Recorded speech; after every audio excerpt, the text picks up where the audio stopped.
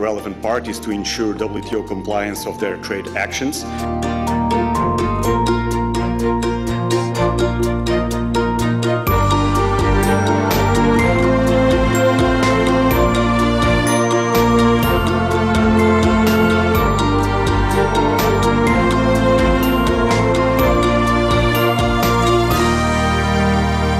What is important to stress, as Alexander just said, is that the European Union believes that measures should always be taken within the World Trade Organization framework, which provides numerous tools to effectively deal with trade differences. I'm very concerned.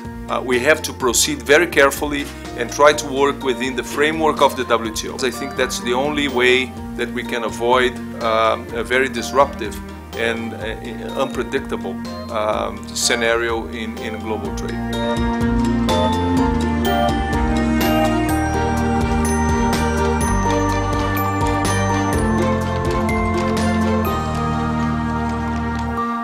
China ist unter bestimmten Umständen der bessere Partner in vielen Dingen, als es manche andere sind, die eher auf eine separierte Welt ausgerichtet sind.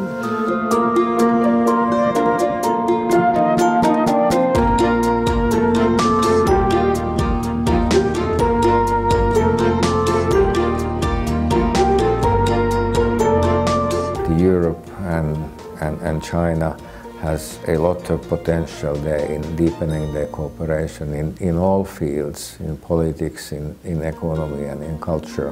China opening its doors for globalization. I think that the world trade is very much dependent on the openness of key players in the world, so I think it's a very positive thing.